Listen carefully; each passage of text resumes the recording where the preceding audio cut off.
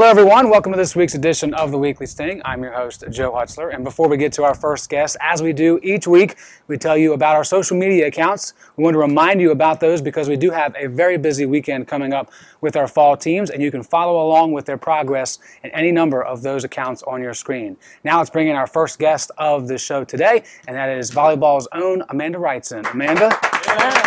Thank you for stopping by. Thank you for having me on the show. Last night, a big win for you all in terms of continuing the streak. 3 straight wins for volleyball, all in the ODAC. What is the team, how is the team clicking right now? What's something that you've seen as a senior especially that maybe you weren't seeing in the beginning of the year?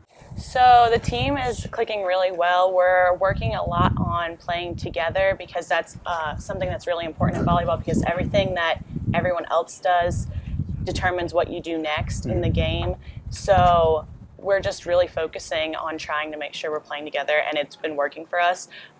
In the beginning of the season, we kept saying that, but it wasn't really panning out, and recently it's really been working for us. Now, when you play a team like Hollins, obviously they're not as skilled as a Virginia Wesleyan or a Washington and Lee.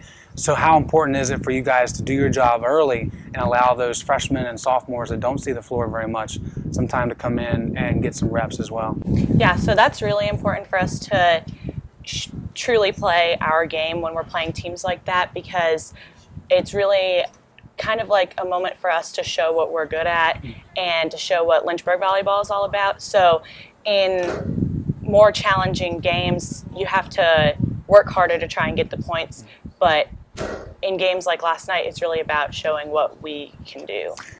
You mentioned what Lynchburg volleyball is all about. As a senior, if you were to have to sell the program to someone, say it's a recruit, what would you tell them Lynchburg volleyball really is all about? Well, I would say Lynchburg volleyball is about building on what you have already learned about volleyball, and then also coming together as a team. So we're all pretty close, and we like to hang out with each other, do dumb things together. So we're friends with each other on and off the court, and I think that that's really important in the game of volleyball, and I think that's something that drew me to this team when I first came here, and it's still that atmosphere as a senior. You mentioned off the court, obviously for yourself as a senior, you're hoping that off the court come June is a job for you. Yes. Once you walk across the stage. You've done a lot with field experiences when it comes to your getting your teaching degree, working at the elementary level. Is that the level you want to stay at once you graduate? Yes. So I'll get my license. It'll be from kindergarten to 6th grade. I definitely like that level. I like the younger kids. I would probably prefer to be between maybe kindergarten and 3rd grade, but any job is a job. Well, so that's true. That's yes. the right mindset to have. Yes.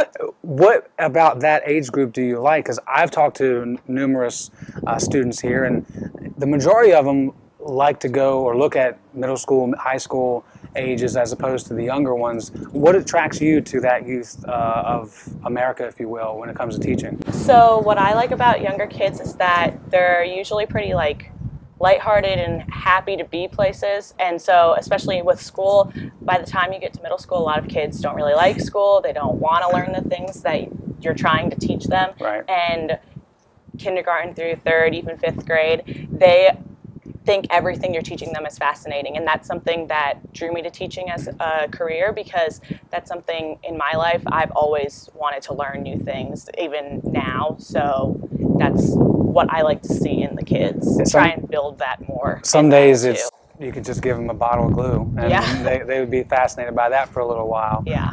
When you look back on the things that led up to you wanting to teach, was there a specific moment? Was there a time where you thought, you know what, not only am I interested, but I think I would be good at it as well? I mean, I've grown up around it. My mom's a teacher.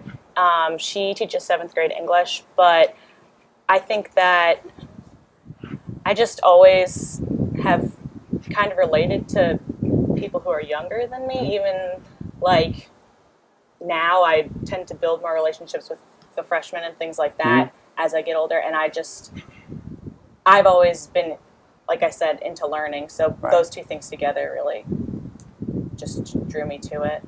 Something else interesting with you off the floor is your heritage. A lot of people don't realize that you actually have a family background from Denmark and Norway. Can you tell us more about that? Yeah, so my mom is a first-generation American. Her dad is directly from Denmark, and her mother is from Norway. They came over here when they were in their 20s, 30s, met here, and got married. But my grandmother, we call her Mormor, that means mother's mother in Norwegian. So she actually still owns the home that she grew up in when she lived over there. Wow, that's awesome. Yeah, so one of her cousins or something like that takes care of the house. Okay. So how does that, for you, when you look at your family history, I mean, is there any moments of pride? I mean, how do you kind of make sure that you still recognize that part of your family heritage? Well, we, especially with the Norwegian side, because my grandfather is no longer living, but my grandmother is, she just turned 82. We do a lot of cultural things with the Norwegians. So my family attends a Norwegian Christmas party every year with a bunch of local people who are also Norwegian. We have, like, before dinner, or no, after dinner, we say thank you for the food in Norwegian, and mom responds, you're welcome. And then, yeah, just like a lot of things like that. I've always been interested in it as well, tried to learn some things, but my grandmother speaks the language, my mom does not, so I don't know as much. Right. Is the Norwegian Christmas the same time of year? Yeah, it's the same. They just tend to celebrate more on Christmas Eve than Christmas Day, like really? we do here. Yeah. So do they do gifts on Christmas Day, or they do that on Christmas Eve? So what we do in my family is we go to my grandmother's house and we do family presents on Christmas Eve, and we do like the big dinner and everything on Christmas Eve. And my mom said when she was growing up, they did everything on Christmas Eve. So like within their house, they did their gifts. Right. But for me, we did like from Santa in the morning at my house. Right, you still did that, the American Right, because my dad is all American. Right, all American dad, yes. Well, speaking of gifts, we probably are going to get some tomorrow. Yeah. We share the same birthday. Yes, so we do. Amanda and I are born on the September 29th. I'm a little bit older than Amanda is. But did you ask for anything specific that you're hoping to get tomorrow? I did not. I like to be surprised. I don't really have any specific things I want. I just want something that somebody thought I might enjoy. So hopefully all of your friends were paying attention all year long, so that when her birthday comes around, she gets some really cool gifts. Well, we're appreciative of your time here on the show, and hope you have an awesome birthday. Thank you, and you too. Good luck the rest of the way with volleyball. Thank you. That's going to do it for the first segment. When we come back, we'll talk to Kayla Copeman of field hockey on the Weekly Sting.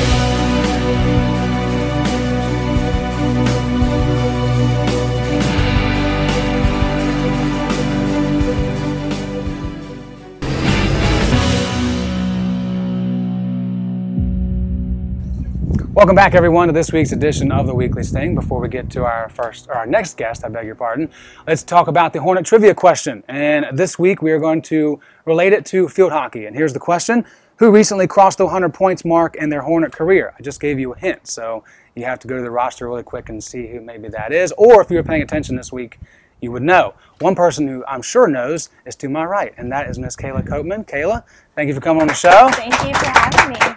We won't make you answer the question because I know you know what it is. Yes. But we do want to talk about the game last night at Washington and Lee. A comeback that was fruitful until overtime. So a 4-3 loss in OT. But you guys were down early, 3-0.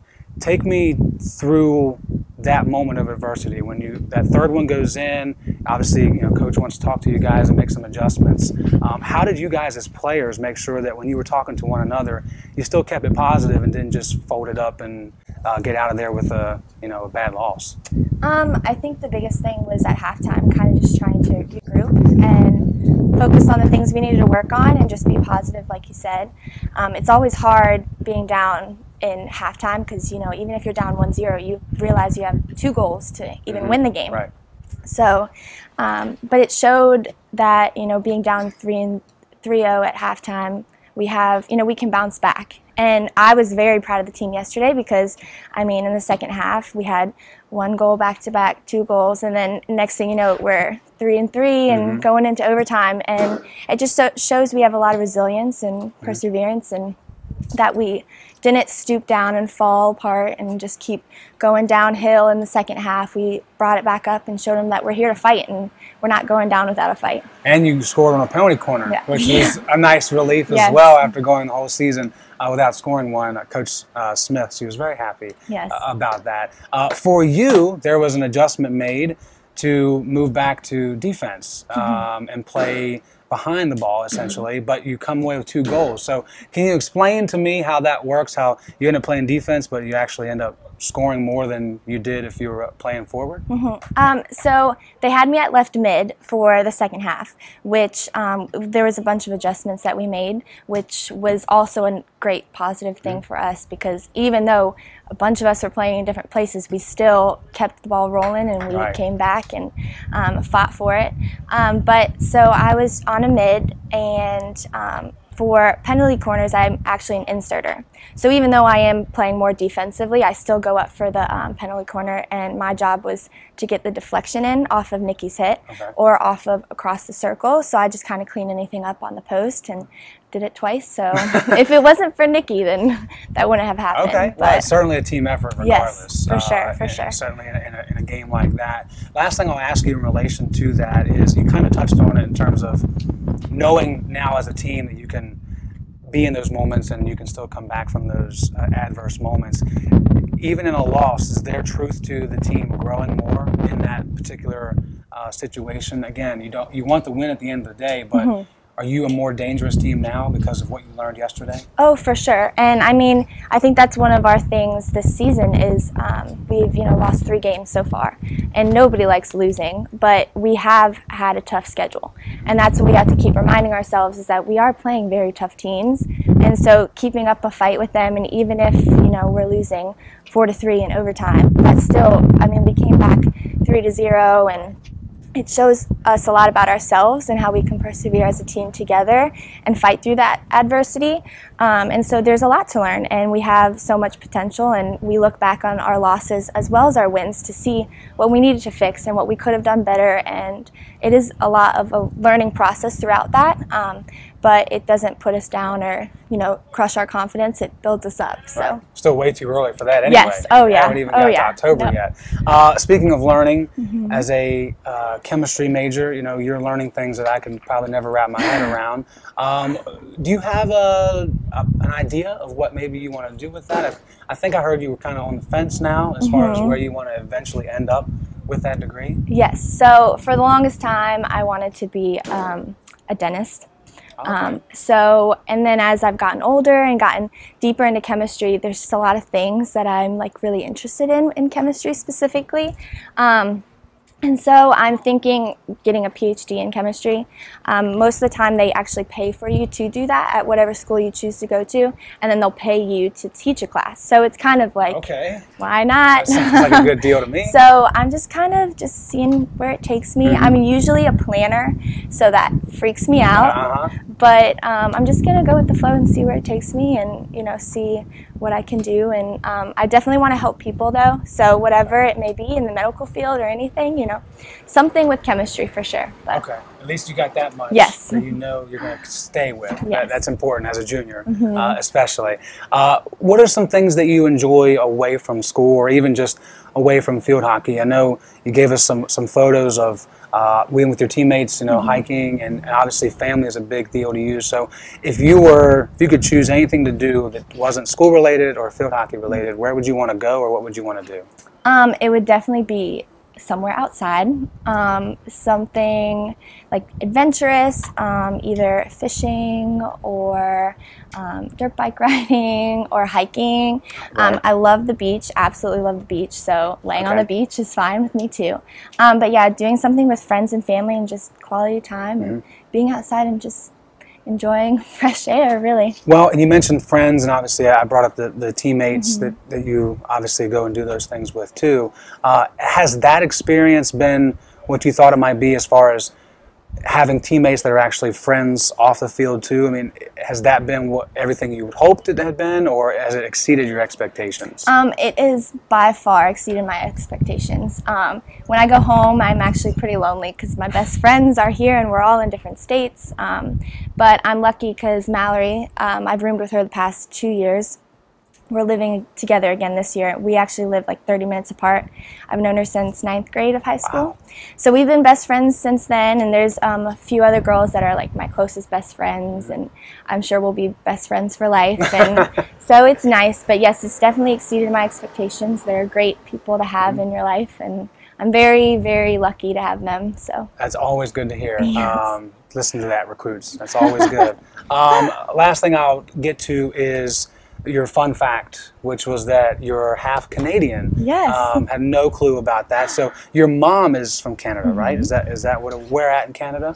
Saskatchewan, Canada. And that is west? That is smack dab in the middle. Okay. Right above North Dakota. Okay. So do you go there? Do you have a chance to go back to Canada? Yes, I've been like once a year my whole life. We typically go in the summertime. It's very gorgeous there. I'm sure. In Saskatchewan, there's a lot of nothing. It's like countryside. You'll drive 30 minutes till you get to another town. But that's what I like most about it, is it's so simple, yet so beautiful. And we go there, and we literally every single day just spend time together. We'll sit outside all day long and just have cookouts or do this or that and just catch up. And I love it there. I really do. A really nice break from all the hustle and bustle. Oh, yeah. And going to class and all of that too. So that's awesome. And one more thing, you said dual citizenship. Are you serious about that? Yeah, no, Really? I'm serious. I might as well. Well, as often as you, I mean, if you yeah. go, and then once you graduate, you may go back even more. Who knows? That's really cool. Well, we'll keep an eye on that, and happy that we could bring that information out, and happy you could join us on the show today. Good luck this weekend. Thank you so much. Big game coming up for you guys in the conference, and we'll follow you along. Thanks, Kayla. We come back here on the Weekly Sting. We will talk to Katie Waring of women's soccer.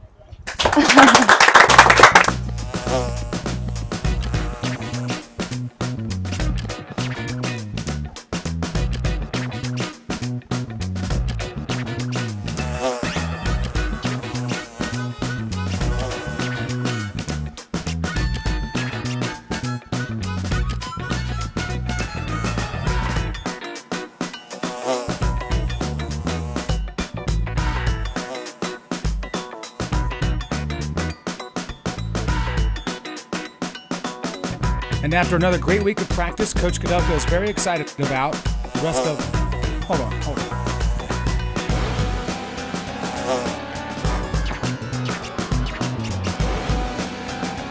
Yeah, that's what I thought. Oh, Dell, I'm so sorry. Please don't go anywhere. Dell, I didn't mean it. Please.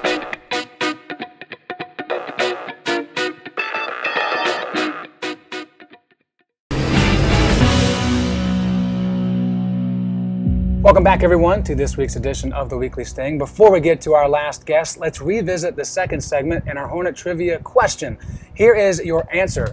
Trivia question was, who recently crossed the 100 points mark in their Hornet career? We gave you the hint of field hockey, and it is, boom, Nikki Sinpow. She had a goal versus Keene University this past weekend. That was .100. She now has 104 after a three-point performance yesterday. So congratulations to her. Now, let's move on to our last guest, which is Miss Katie Waring of women's soccer. Katie, thank you for coming on the show. Thanks for having me. Now, I'm really excited to bring you on because last year we got to know each other because you weren't playing, because we were hanging out in Westover and watching the playoff game, and you were not able to attend, of course. This year, you're back. You started 4 games. I think you've played in just about all of them, at least for a little bit. What's it been like to finally get back on the field? It's not practice. It's not scrimmage. It's actually 4 wins and losses. It's been really great. It's been almost like a dream come true because during this whole process, the main goal is to get back on the field. So it's been everything that I've hoped that it's been. Of course, I'm hoping for like a goal, but I also know that it's going to take some time to just get adjusted back to playing soccer since it has been 2 years. But I'm excited just to be out there and to be with my team. So I'll tell you one thing. When we did the highlights this morning on the Daily Buzz, you getting at least inside and getting the ball over to Sarah for that first goal. I mean, I was impressed with your footwork, so I think it's coming along. For you, when did you know you were back at full speed? And when did you have the opportunity to say, okay, when I walk off this field, I'm going to feel like I gave everything I had and there's no more issues with my lower body. I feel 100% right now. I think it was probably this summer when I was in rehab. I've been playing around, and my physical therapist, he was great. I couldn't ask for anyone better, and he really prepared me the best I could and really slowly worked me back into things like, passing first, then shooting, and then getting adjusted to it. And I could tell a huge difference between, my first surgery and my second, just in myself, the way I prepared myself better, like getting stronger. And mostly it's just confidence.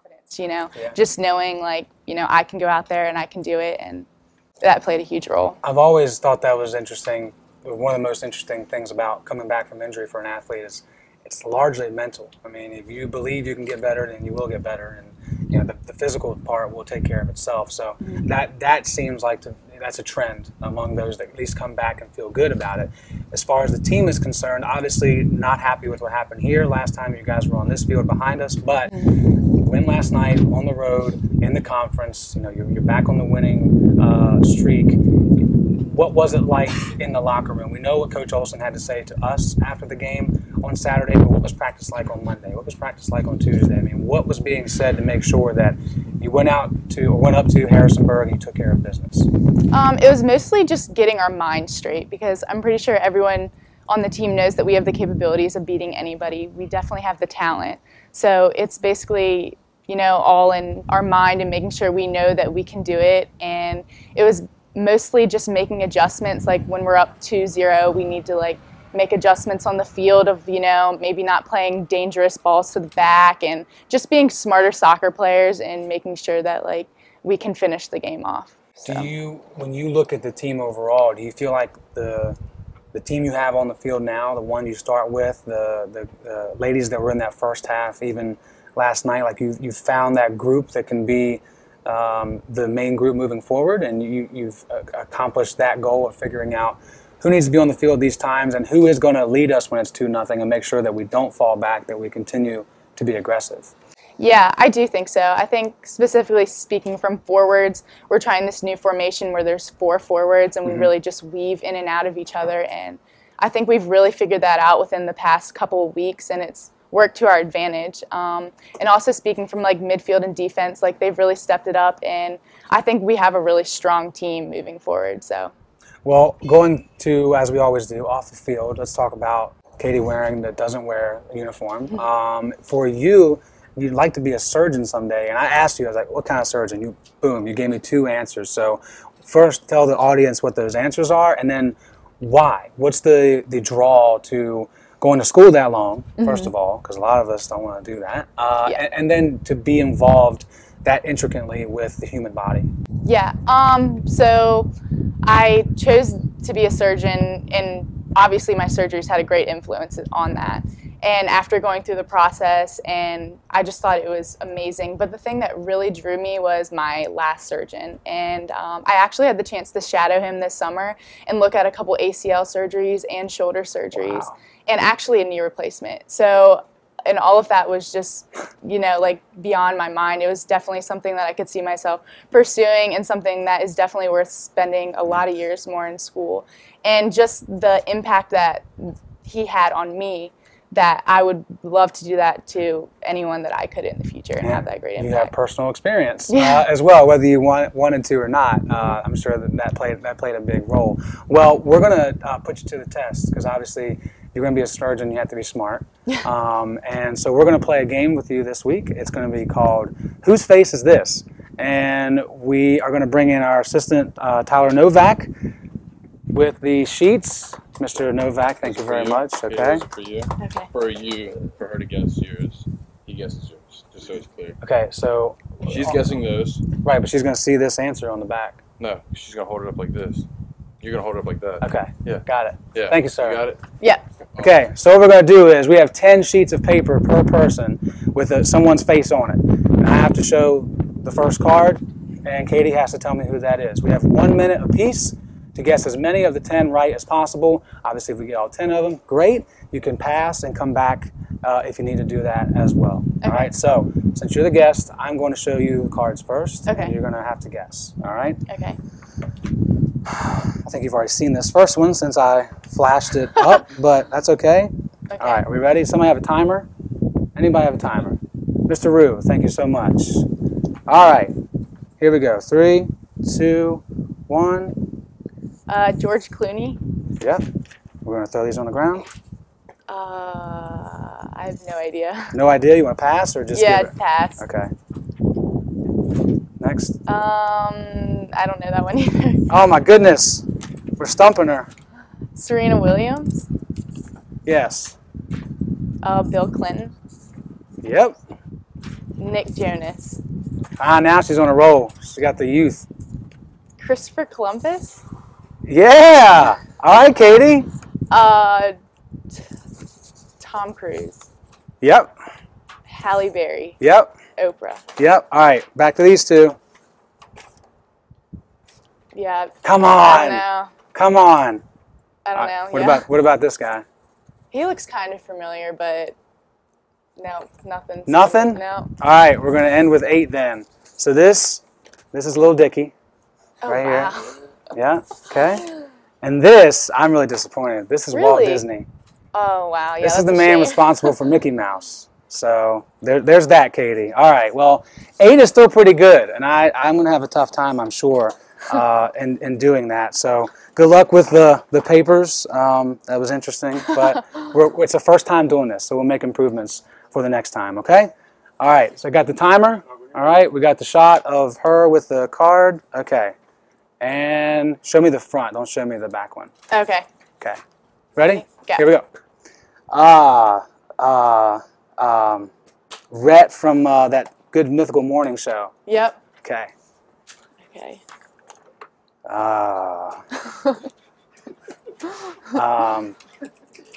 Meek Mill. Meek Mill. Wow. Okay. Steve Jobs. I have an Android. I don't have an Apple. Sorry, Steve. Pass. Oh no. Marilyn Monroe. Anne Frank. Here we go. Caitlyn Jenner. Come on, flip them faster. Huggy Bear. Bob Huggins. Wow. Ronaldo. He only needs one name. I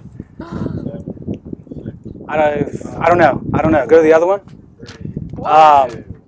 Tyler Joseph from what's the band?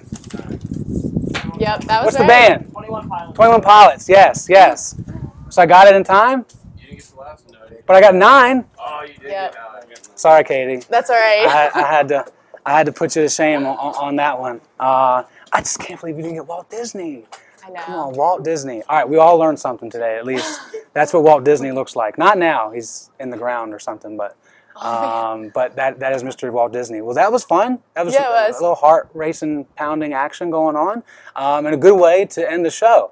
Yeah. Katie, thank you very much. Did a great job on your Thank first you. time, and good luck the rest of the way with women's soccer. Stay healthy, Thanks. and we'll be seeing you soon on the field. Yeah, I just want to wish you a happy early birthday. Oh, thank you. Happy birthday. Every year. Happy birthday to you. All right. Happy birthday to you. Happy birthday, dear Joe. Happy birthday to you. Yay! Thank you. All right, thank you guys. Thank you so much. I appreciate it. Yes, tomorrow is my birthday. If you'd like to send me anything, you can send it to the athletic office at 1501 Lakeside Drive. Thank you so much.